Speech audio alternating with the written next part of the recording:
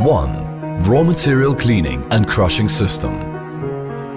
After manual weigh and proportion, put all kinds of raw materials into bucket elevator by feeding inlet. Separate magnetic impurity by tubular magnet.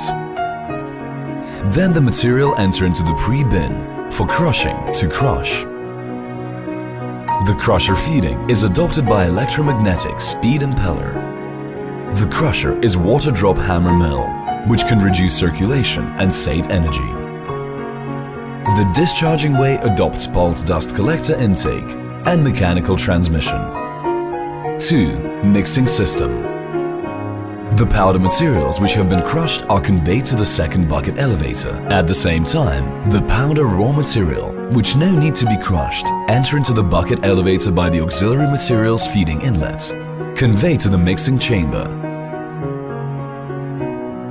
The mixer is double shaft paddle high efficient mixer, which has high mixing degree, short mixing time and swift discharging. The finished powder product after mixed will be put into the finished product bin. The granular material, which need to be produced, will be into the next procedure directly by the rotary distributor. The powder materials will be weighed and packed directly. 3. Pelleting and cooling system. After mixing, the powder materials will be conveyed to the bucket elevator, magnetic separation by tubular magnets, then entering to pre-bin for pellet making. Materials will be into the stainless steel modulator by the screw conveyor, which has adopted the electromagnetic variable speed feeding. After dealing with the strong steam, hot and humid, the materials began to be granulated, then will be sent to the cooling system by the airlock device. Cooling system includes cyclone, fan, pipelines, etc. After cooling, the material which need to be broken will be into the crumbler.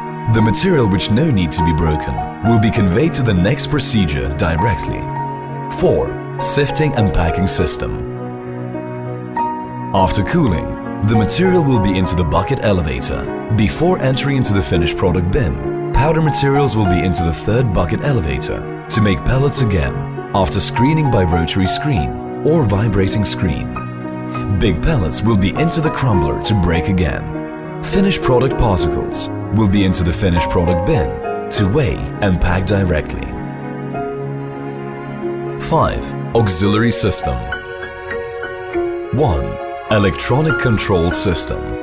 The production line's total power is about 170 kilowatts. Electric cabinet of the production line is low voltage power cabinet. Electric elements only commonly includes motors, electric control of electromagnetic valve, without lighting power.